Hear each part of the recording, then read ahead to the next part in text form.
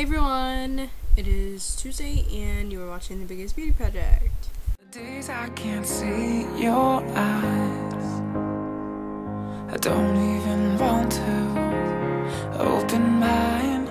On the days I can't see. So this week is my topic, and my topic is summer thrills. What do you do to entertain yourself on your budget? Because let's face it, the economy sucks, gas prices are super ridiculously high, and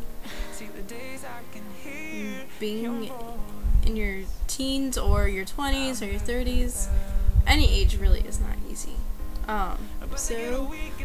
So my budget is, I started working last week, Thursday, but I only got paid for one day. This week I'll get paid for 32 hours. I'm not gonna tell you all my business, but let's just say I have a 45-minute commute there and back, so it's about almost 2 hours of driving, and I drive a 7-passenger SUV, so it's a gas guzzler. So what I've done this summer is, so far,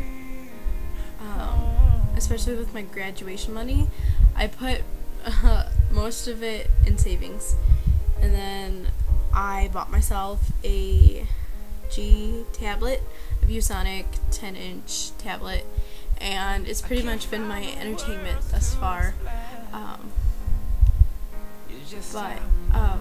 I pretty much go to the movies, go to the cheap movie theater with my friends, especially on Monday nights at 75 cents. Who can beat that? You really can't. And when we go out to eat,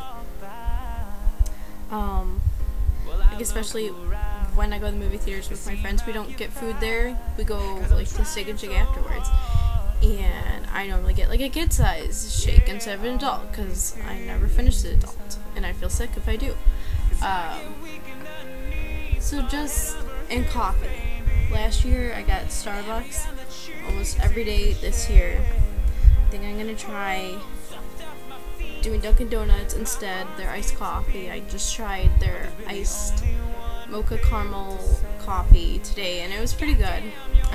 Not perfect, but who can complain about the prices? I'm just finding alternatives to habits that I already have. I hope you guys are all enjoying your summer.